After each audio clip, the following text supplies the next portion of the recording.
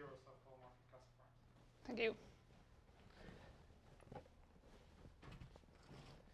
Okay, so my title is real zeros of f, which I will define later, and sieving short intervals.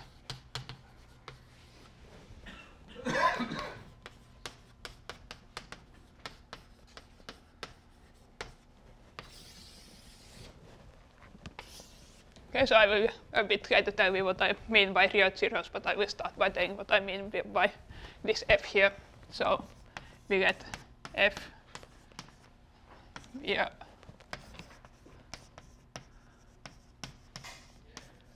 holomorphic Hecke Cusp form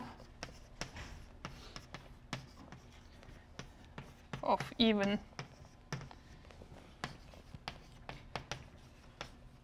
weight k and for the full modular group.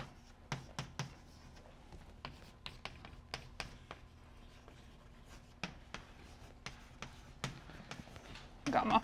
And I should say that for this talk it's not very important to know much about these things. I will tell you everything you need to know about holomorphic Cusp forms on the way. And I guess the first thing I want to say is that they are very important, so it's interesting to know about their properties and stuff like that.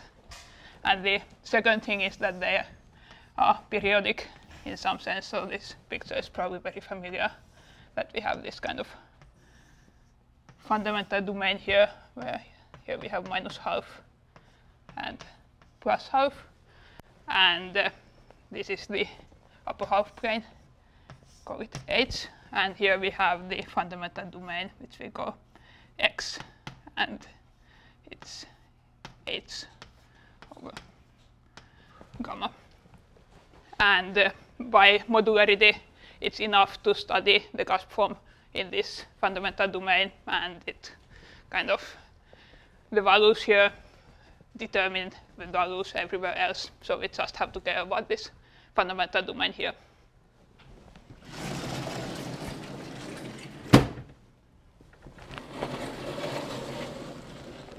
And so we are interested in the zeros of the Cusp form, so we write ZF for the set of the zeros. So those complex numbers in the fundamental domain for which f z is 0. And what we know about this is at the first that it's finite, and it has size k over 12 by so-called Lorentz formula plus a constant.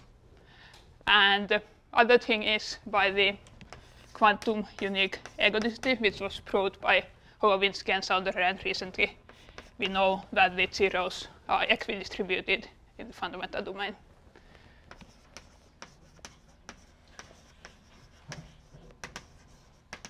And what I mean by them being equidistributed is that if we take any nice subset of the fundamental domain, then the number of zeros in that subset divided by the number of odd zeros is the same as the hyperbolic area of that nice subset divided by the hyperbolic area of everything.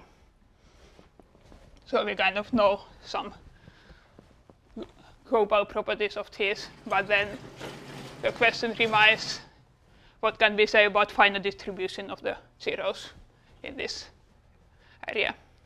And if we look at pictures about the zeros, there are some things that are apparent. First, they are symmetric with respect to this axis, which is not difficult to show at all. And the second thing is that it seems that there are quite many zeros on these lines here, and there are some here. So that's a phenomenon that Ghosh and Sarnak went to explore, that why is this so. And we are calling the zeros of this line delta 1, and call this line delta 2, and this line delta 3. And we got zeros in this delta line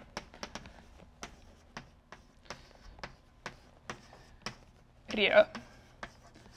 And the reason for calling them real is that the cusp form takes real values on these lines delta 1 and delta 2. And if we multiply the form by its set to k over 2, then it takes real values on delta 3. So that it's kind of almost real values on these lines. So that already explains that it's more likely that it gets zeros on these lines, because the imaginary part is automatically 0. You don't have to care about it. You just have to get the real part to be 0 in order to find a 0 of the form. And so what do we know about these zeros? Are there? It looks like there are lots of them, but how many are there? And that's what Ghosh and Sarnak studied recently. So if we consider the set of red zeros in delta 1 union delta 2, I should say that we can't say anything about the zeros in delta 3, except in the case of Eisenstein series, all the zeros are on the line delta 3. But in the case of cusp forms, we don't know where they are or what happens on the line delta 3.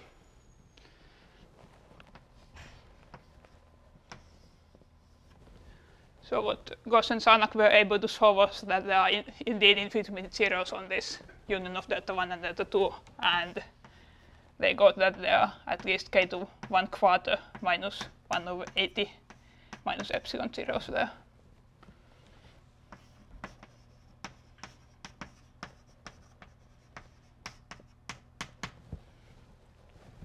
And they also showed that if one assumes the Riemann hypothesis, you can get rid of the 1/80.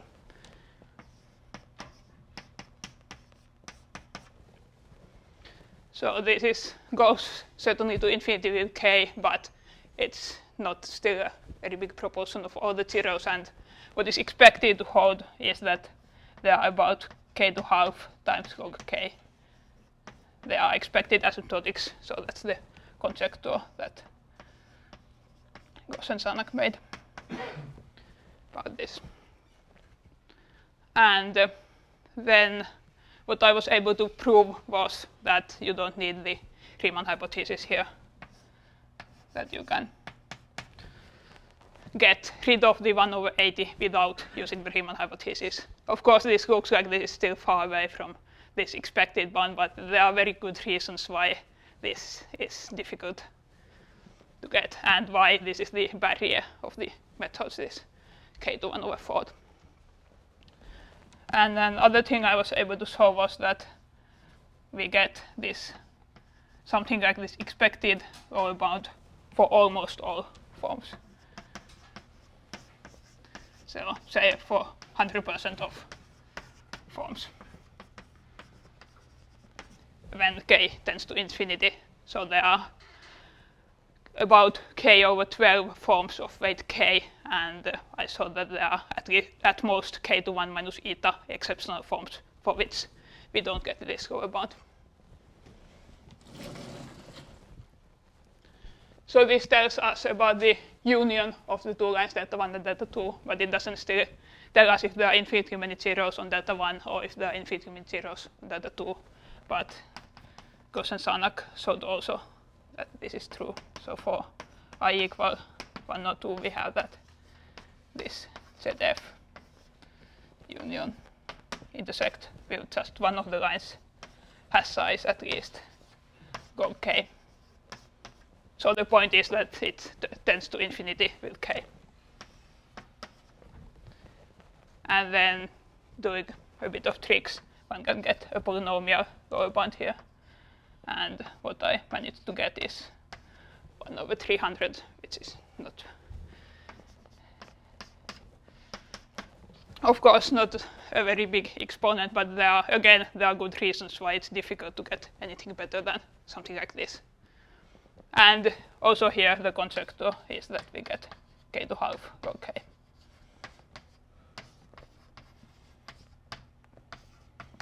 Zeros. So there are some constants for which this is supposed to be asymptotic to this.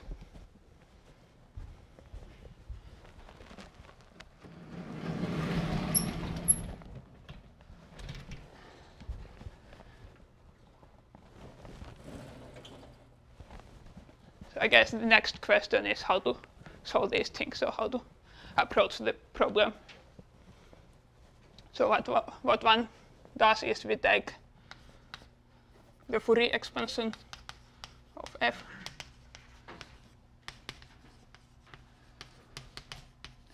which has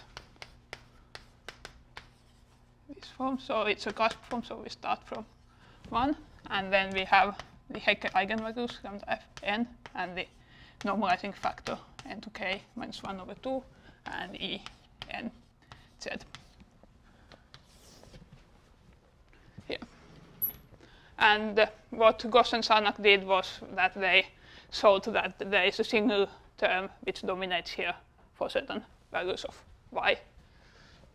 So if we can write this as e if z is alpha plus iy, this is e alpha n times e to minus 2 p y.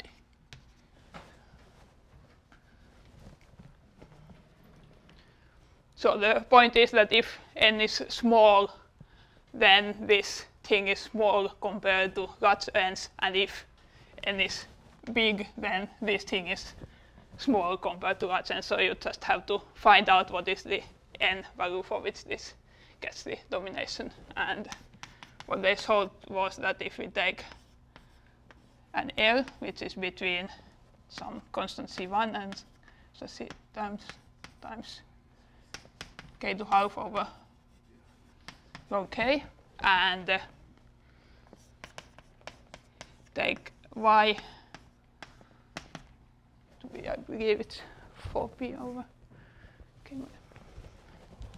k minus 1 over 4p L, then this thing gets dominated by the Lth Fourier coefficient.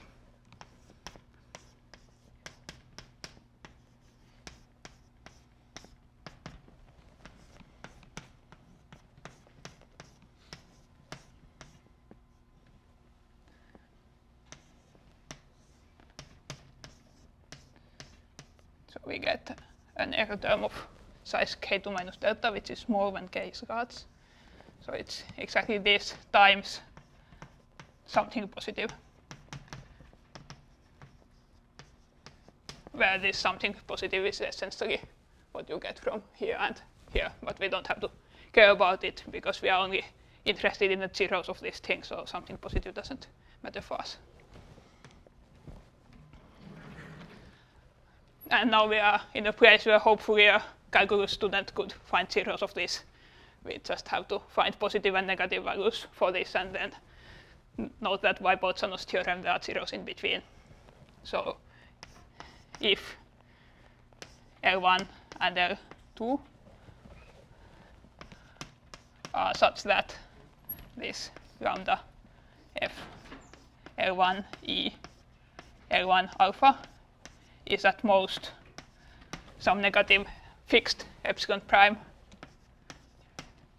and on the other hand, the thing for L2 is at least this fixed epsilon prime 2, then there must be a zero between YL1 and YL2.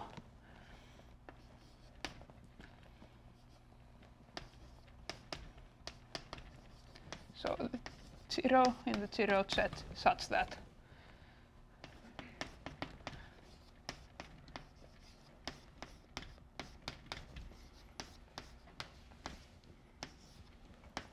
it's in the interval. Of course, it might be that YL1 is larger than YL2, but doesn't matter. The point is that there is a zero between YL1 and YL2. For either of them here, but yeah, alpha is one of them, so that this is real, and it makes sense. Yeah, thanks. Okay, so this, if we can't find such else, we can find 1 0, but of course we wanted lots of zeros rather than just one, so we have to find lots of pairs L1 and L2 such that this holds, and such that all the L1s are not on the left and all the L2s are not on the right, and then we get the same zero between every one of them. But this can be handled by requiring that we find those pairs of L's in short intervals.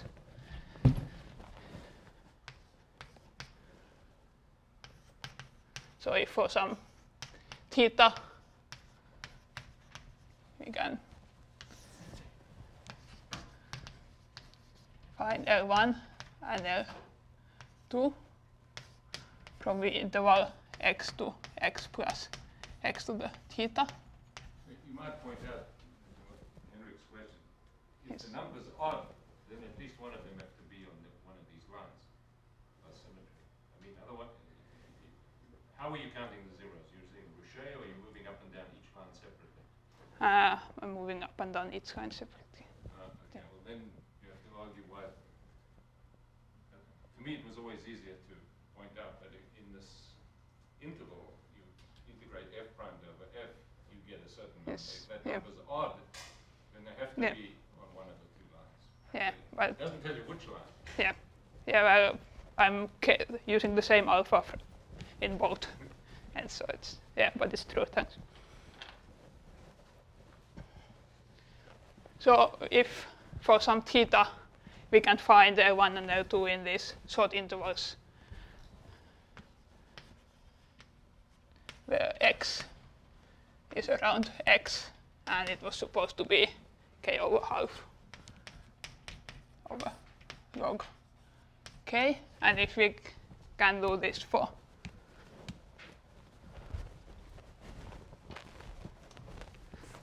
almost all x, for all positive proportion of x,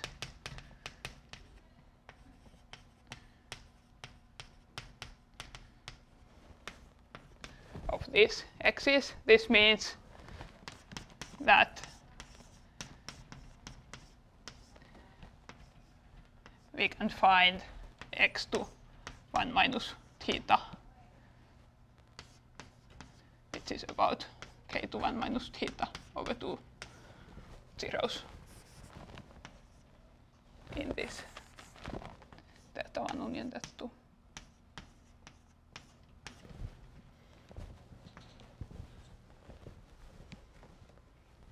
So we have changed a statement about zeros of cusp form to a statement about its Fourier coefficients in short intervals.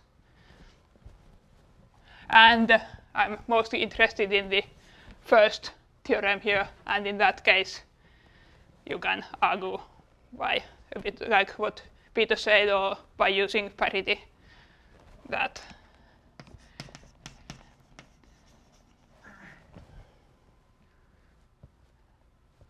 actually if for almost if for more than half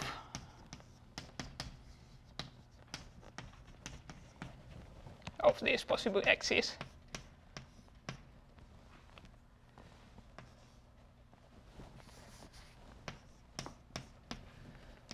we can find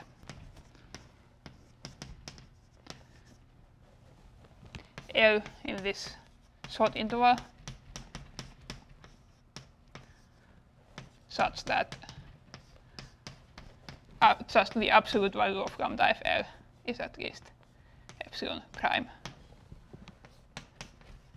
Then we get this x to 1 minus theta real zeros. So I won't prove this, but it's not difficult to see that this is.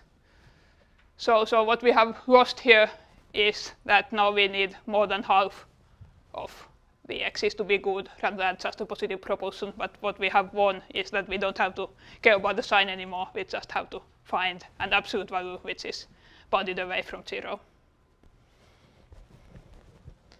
And in order to do this, we of course need some information about these Hecke eigenvalues. And the point is that they are Hecke, so that we have the Hecke relation which implies nice things about them.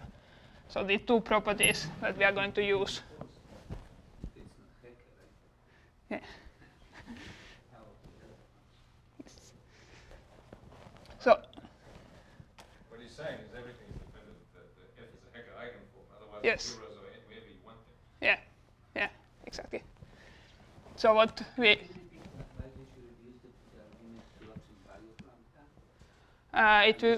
it is easier to find these things because the first negative eigenvalue is quite far away, so it's like k to 0.496. But why it is sufficient? I mean, what argument missed something? Yeah, I didn't explain it, so you didn't miss anything. But the point is that if you just look at one of the lines, you can use even and odd numbers. So actually, we need that the L is odd. Odd because you can look at 2L and perhaps 4L. One of these is such that the Hecke eigenvalue is large, and by that you can kind of play with the lines. But well, it's not difficult, but yeah, to get it, because on the one of the lines, even numbers give you -1 to the, or you get from E alpha L you get -1 to k, and in the other line you get 1, so you get negative and positive things from taking even and odd values. So that's how you have to take delta 1 plus delta 2. Exactly. Yes.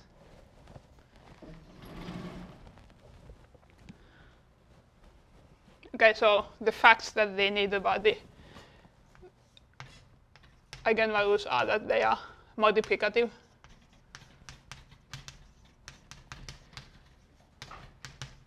and the special case of the Hecke relation that lambda f p squared is lambda f p squared -1. And what is the use of this is that both of these can't be small. One of them has to have large absolute value. This is a trick that was first used by Ivanets and Sarnak. So what we get is that if we write Bj to be the set of primes such that lambda f p to j has absolute value at least 1/5, say. Could use coordinate ratio here or something like that. Then P1 union P2 is the set of all primes.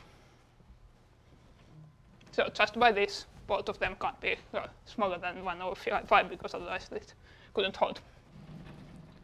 And now the point of this is that, well, for all primes, either lambda f(p) or lambda f(p) squared is large, and we can use results on primes in short intervals. So what we know is that if you take the interval from x to half to x to half plus x to 1/40,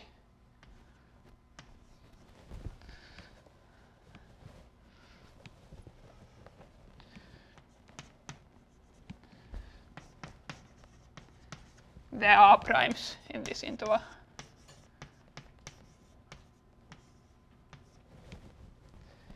For almost all x. So this is a result of year.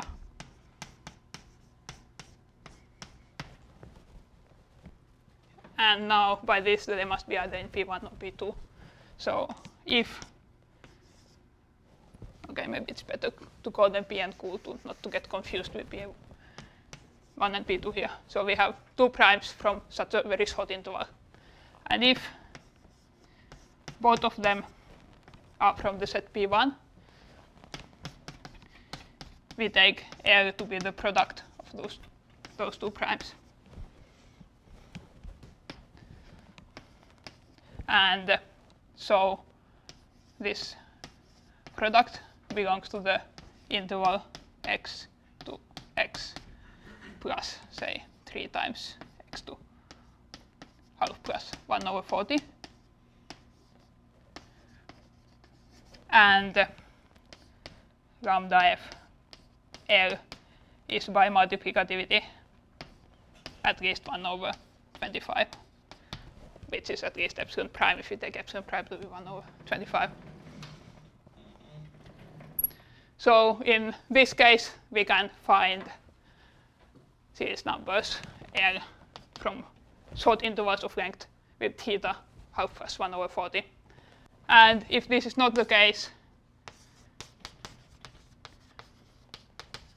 then certainly P must belong P2, and we can take L to be so PQ. That's what I was trying to say here. So we can take our L to be P squared, and it again belongs to this same interval as P belongs to this interval, and lambda f L has absolute value at least 1/5 by definition of the set P2. So this concludes that this interval, almost all these intervals contain numbers L, so that by plugging it in to my claim here that we get then x to 1 minus theta zeros, we have proved this thing here.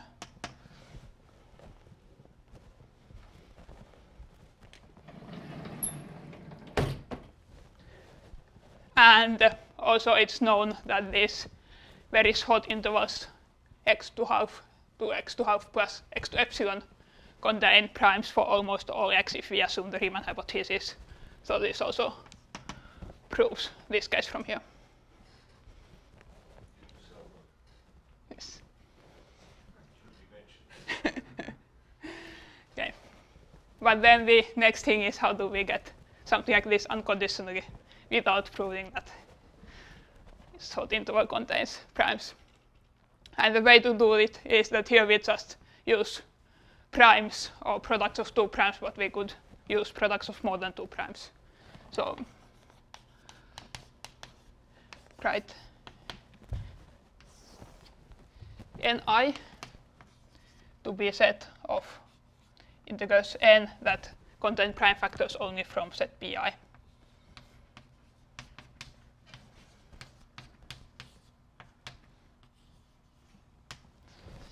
And by definition, if we take lambda f n to j for n from nj, then this Hecke eigenvalue is by multiplicativity at least 1/5 to the number of prime factors of n. And, well, we need that n is square free as well. Now, if the number of prime factors is bounded, then this number is bounded here, and we get what we want.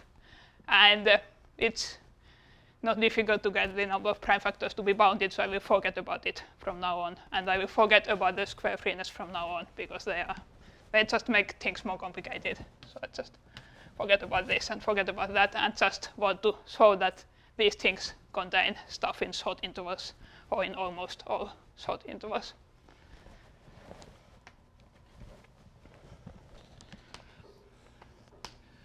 So we can use these ni's in the place of pi's before. So if we can show that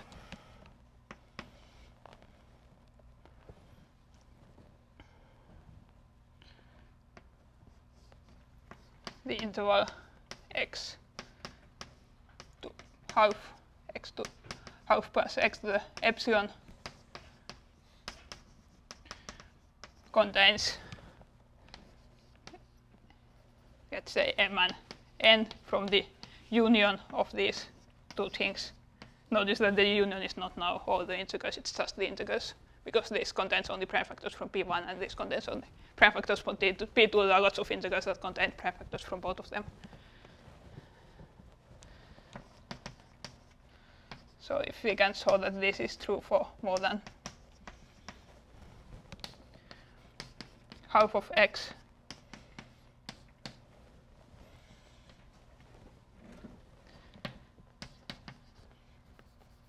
we can do as above.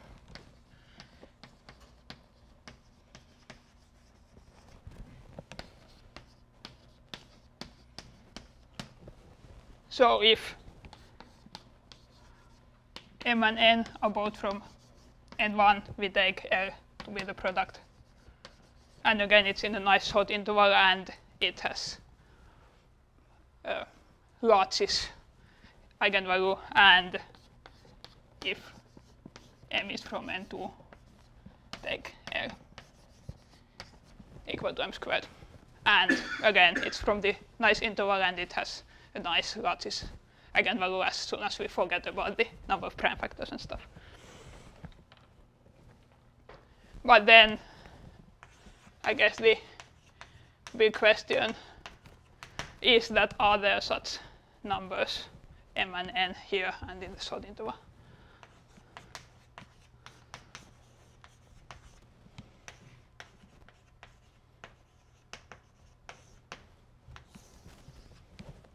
And this is what we have to kind of this is the issue now, and this is getting farther and farther away from the cusp forms and turning to a sieving problem. So what we really have here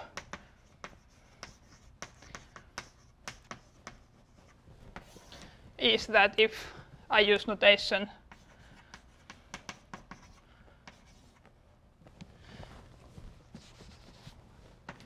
so for set C of reals and x and y real numbers, C, x, y for the intersection of set C with the interval from x to y. Then what we want is that we have this set of primes, which will be P1 or P2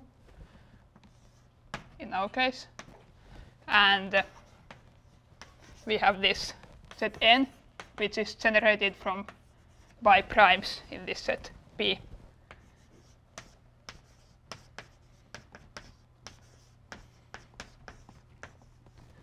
And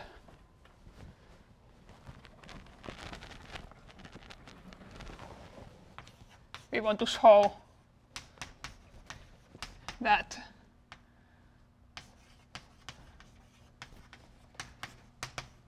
proportion larger than half of these sets N in short intervals. So I use my new notation.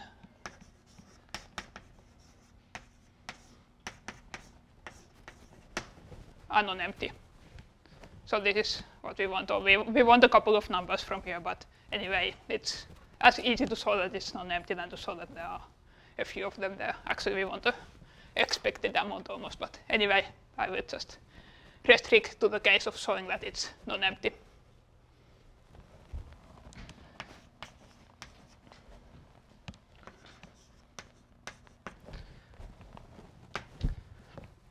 So now at this point, this hasn't anything to do with cusp forms anymore. This is a question about sieving. We have this set of primes, and we want to sieve all the multiples of primes from P complement. And this is kind of a very general sieving problem in short intervals because we don't know much about the set of primes by which we want to sieve. But what is important here, and what we know in our case, is that P1 union P2 is the set of all primes, and we can sieve either by P1 or by P2, so both of them can't be very large, basically. So we divide into two cases.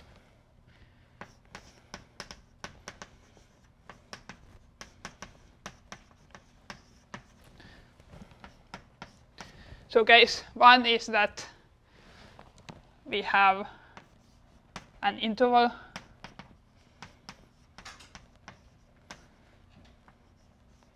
I, where let's say it's a subset of x to eta to x to epsilon, don't have to care much about that, such that this set P from which we are generating stuff contains more than half of primes in that interval. Okay, I could use my notation here, I guess. So P in this interval has cardinality which is more than half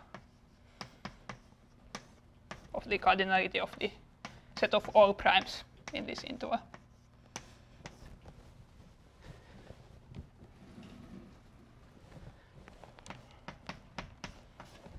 And then case 2 is that this doesn't hold. So for all intervals, and when I'm talking about existing interval or all intervals, I assume that the interval is not kind of length 2 or something like that, but it has a reasonable length.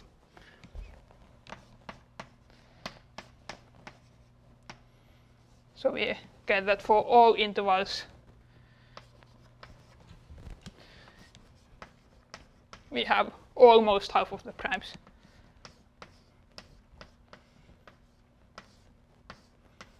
So this set P contains at least half minus delta of all the primes in the interval.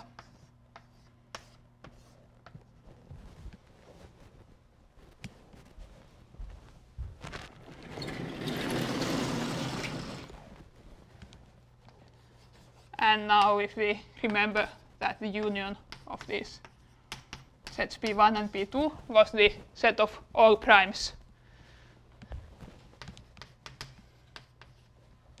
we have that either there is an interval for which P2 contains at least half of the primes,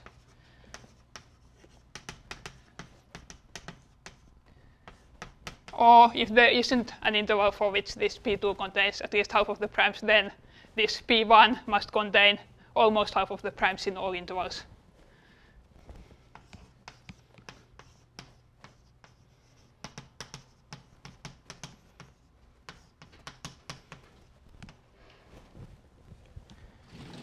So we end up with this sieving problem, and we have to show in these two cases that our claim that these short intervals, or more than half of the short intervals, are non-empty in the set N. Okay, so let's start with the case 1.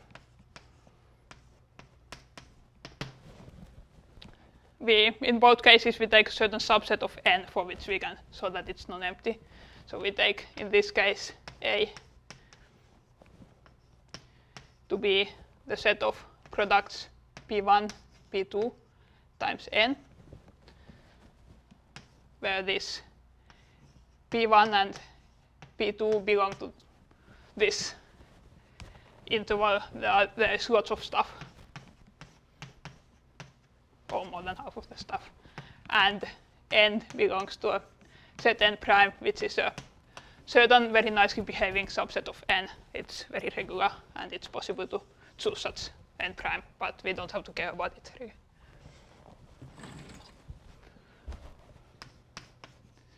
Then we consider this in short intervals.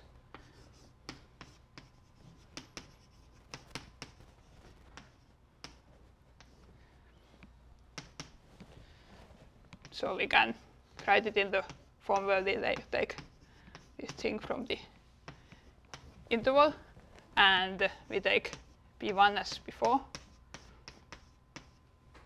But we let P2 to be any prime from this interval, and take N to be from N prime.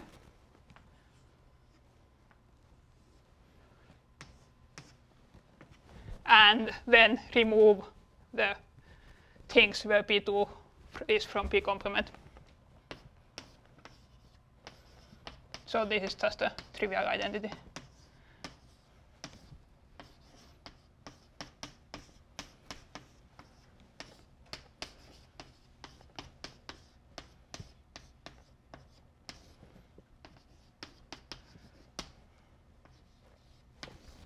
I haven't done anything but just written this P in the form of set of all primes minus P complement. But we are interested in the lower bounds, so I can change this equality into lower bound, no problem. And then I can make this a bit larger by, instead of taking P1 from the set P, to take it from the set of all primes. So it just makes things larger.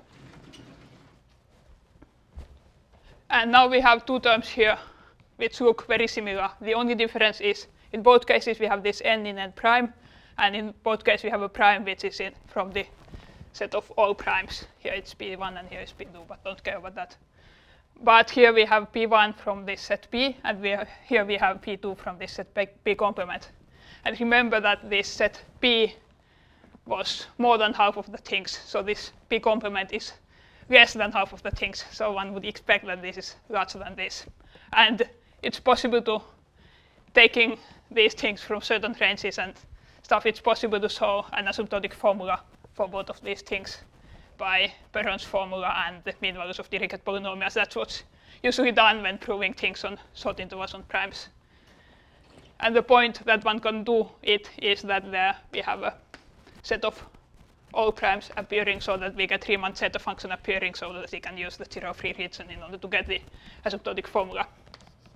But anyway, this ends up being something like 1 plus delta, half plus delta, which was the density of this set P, minus half minus delta, which is the density of set P complement,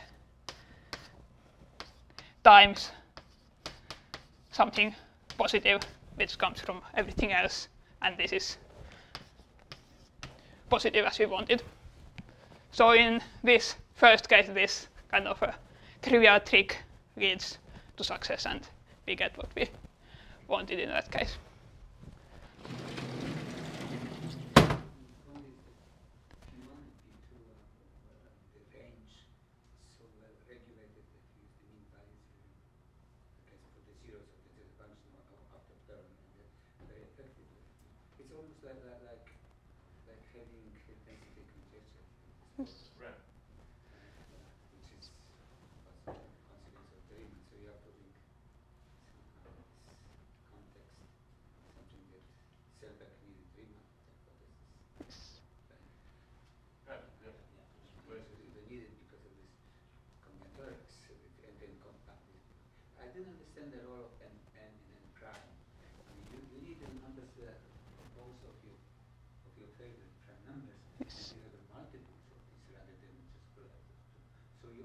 Prime would be also composed of primes from the set? Yes. Yeah, like, you don't need it for flexibility, right? That's how you generate, right? Yeah, it's anything at this moment for the statement.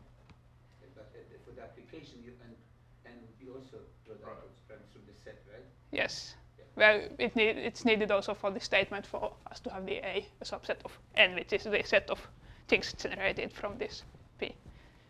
Anyway, it's just there to get the primes into right ranges in order to use those. What would happen is what half distribution?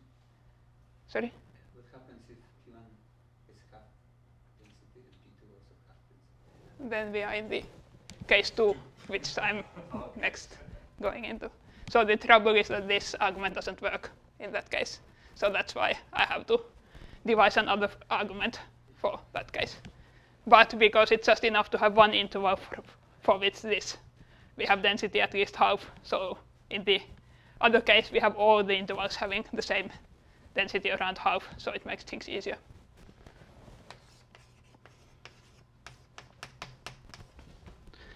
And in this case too, the thing that's only more difficult is this set P is smaller, so we can replace this inequality here by equality.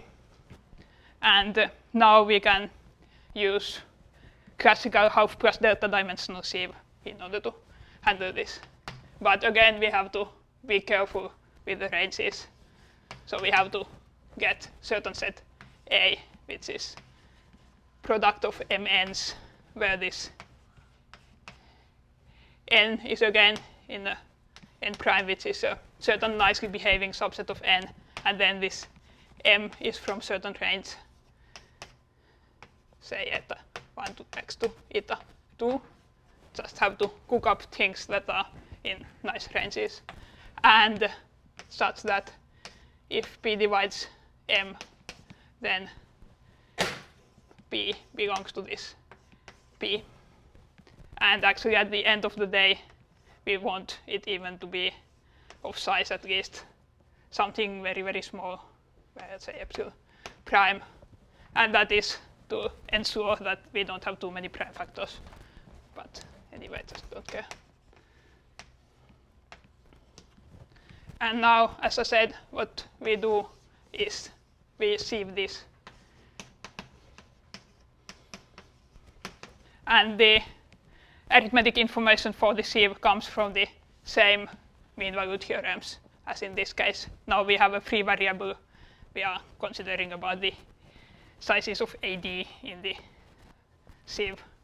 And for that free variable plays the role of the prime numbers. So we can use half plus delta dimensional sieve here.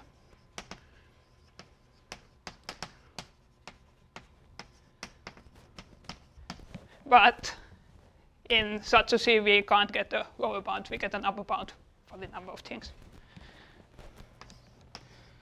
So what we get is that a y to y plus y to epsilon has size at most some alpha times a times y to epsilon. Well, this a contains everything. It contains the over log y and stuff like that. But anyway, we get an upper bound of this sort for the in short intervals just by using the half plus delta dimensional sieve here. But what we can also do is we can study this set A in long intervals. So if we take a long interval, yeah, this, well, I can write it down, but this A was supposed to contain the logarithm. But anyway, doesn't matter. So if we consider the long interval, things are, of course, much easier because now we have a long interval rather than this terribly short, short interval. And here we can use sums of multiplicative functions in order to get a good lower bound for A, or almost asymptotics, I guess. So what we get is that this is beta times this same thing here. Again, the length of the interval. Well, let's divide by log y, as we did over there. But anyway, we get a lower bound of this sort.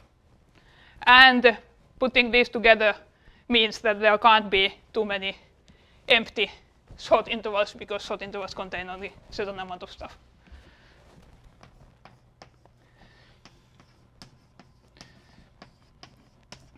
So what we get is that proportion beta over alpha of these things must be non-empty.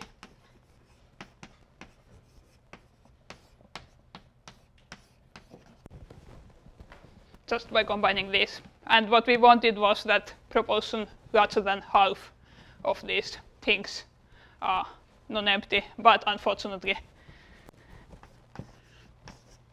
the trouble is that this beta over alpha is never going to be half. This is related to very phenomenon, I guess. But taking the delta here small enough so that we are using a half plus delta dimensional sieve with very small delta, we can take this as close to 1/2 as we want. So let's say that we can take beta over alpha to be 0.49, which is quite close to what we want. Epsilon is very small, then this ratio depends on epsilon is very large, right? And one of epsilon is good of epsilon. So we are fixing this epsilon? Epsilon is fixed, yes. In concrete number, right? Yes. Okay, then there's a chance.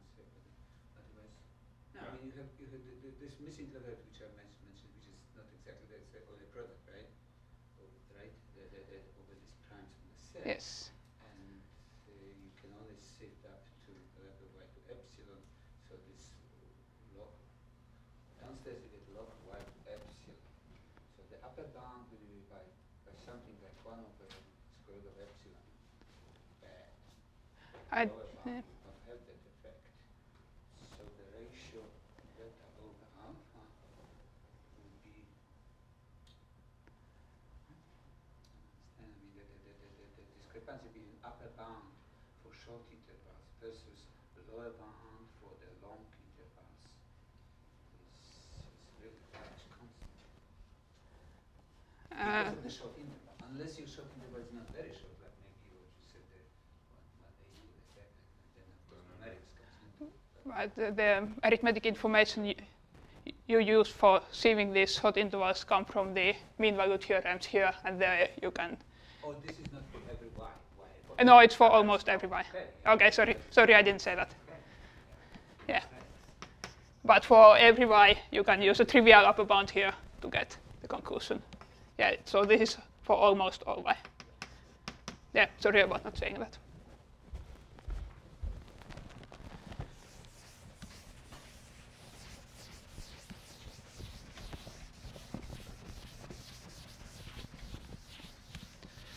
So the last task is rescue or get saved from this problem that they are just below 1/2 and get just above 1/2.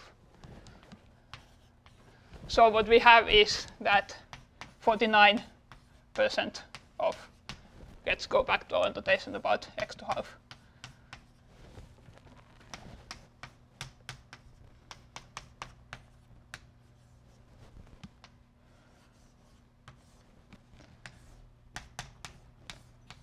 And on empty. But remember that we are considering the case of P1 here. I say that we have that either P2 satisfies 1 or P1 satisfies 2. So we are in the case of having P1. And in the case of P1, we were multiplying two things together from this interval. We were taking L equal to Mn and things like that. So what we want is that more than 50%, say 51% of these longer intervals where we have multiplied things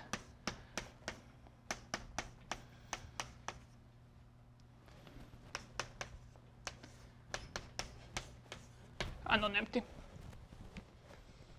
And by now we have been taking two things from here and then multiplying them together to get something from here. But we have plenty of these different intervals, and we could take things from two different intervals and multiply them together in order to get something from here. So now if we have ni from xi to half, xi to half plus, let's say x to epsilon, then n1 times n2 belongs to n x1, x2 to half, x1, x2 to half, plus something like x to half plus epsilon. And if this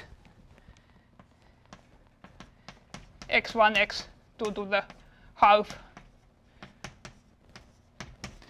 is such that our original x to half plus epsilon was empty, we get a new interval in this case of these longer intervals by multiplying these two different things together.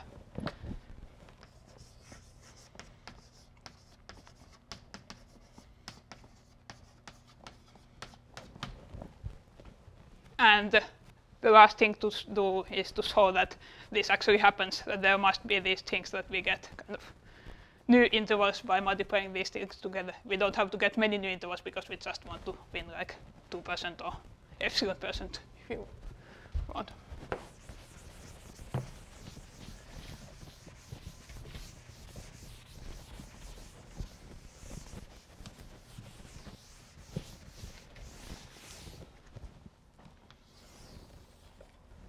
And the way to do this is to first, well, let's name these intervals.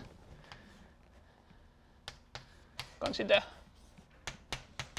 II, which is the interval from x to half plus I times x to epsilon to x to half plus I plus 1 x to epsilon, or let's say, where this j is at most capital say x to half minus epsilon. And we consider the set of J such that this interval is nice, such that it contains things from n. So we get A to be the set of J such that n in this interval ij is non-empty.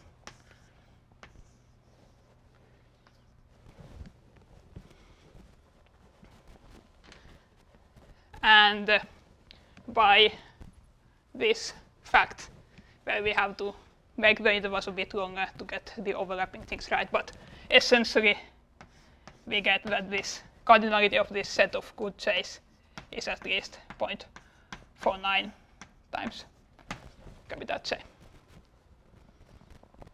because 49% of the intervals were supposed to be good.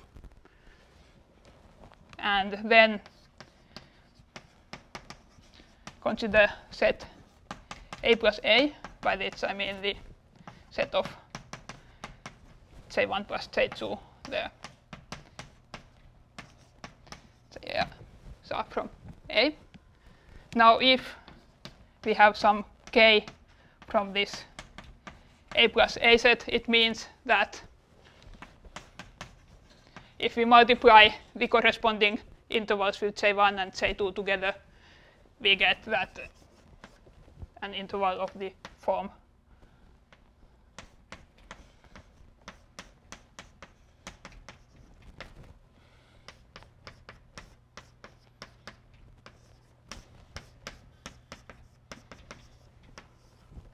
of this form must be non-empty, just by multiplying the corresponding things from these shorter intervals.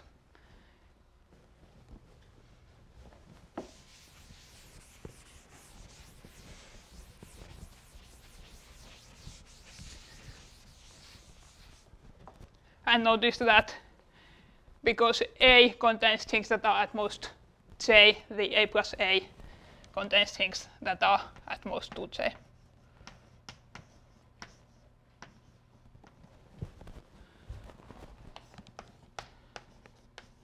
So we get this thing that we wanted. In the case there are lots of good K's here. So if now this A plus A has cardinality at least this 0.51 times the length, the potential length of this A plus A, which is 2J.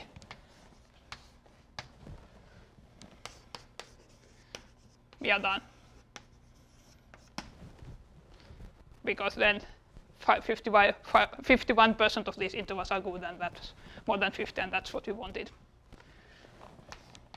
And on the other hand, if this is not the case,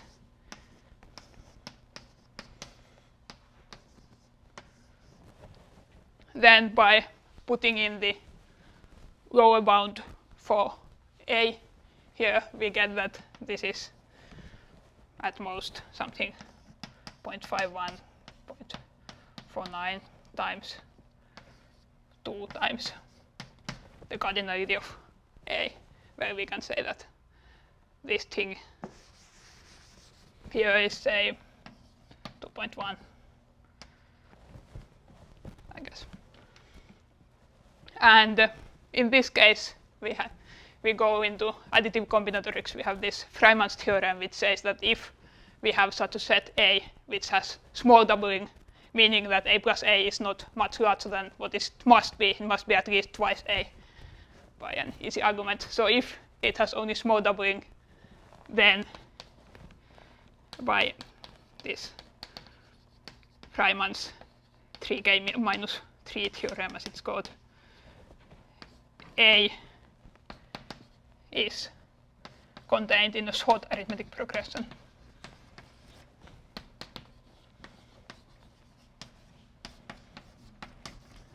And this means that A is very regular. It's something like this. It might have a bit of gaps because it's just contained in the short AP.